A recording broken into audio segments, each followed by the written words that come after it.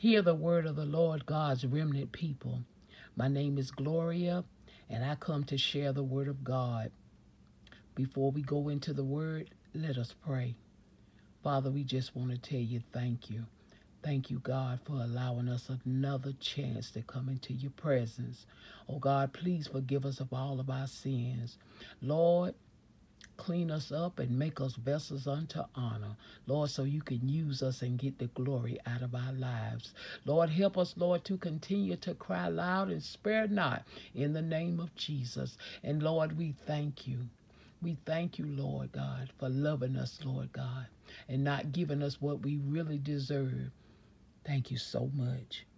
Thank you, Jesus, for coming from heaven to this earth to be that sacrifice for our sins. And Lord, help us to never take him lightly. In Jesus' name, prepare us, God. Help us to be ready. Help us to stay ready. In Jesus' name we pray. Amen. Today we'll be coming from Amos 8, verse 11 and 12. And it says, Behold, the days come, says the Lord God, that I will send a famine in the land, not a famine of bread, nor a thirst for water, but of hearing the words of the Lord. Verse 12, And they shall wander from sea to sea, and from the north even to the east.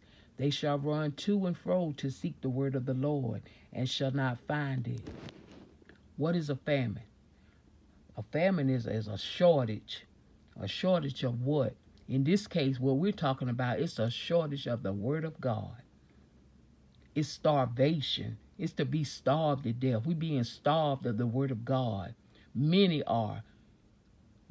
Why? Because of sin, because of disobedience.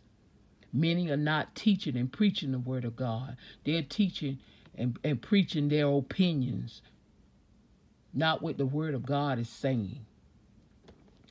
If we get the word of God hidden in our hearts, if they ever take our Bibles away, if they ever take down social media, we got the word written on the tablets of our heart, and it can never be taken away. If it be the Lord's will, I'll see you in the next video. Y'all have a blessed day.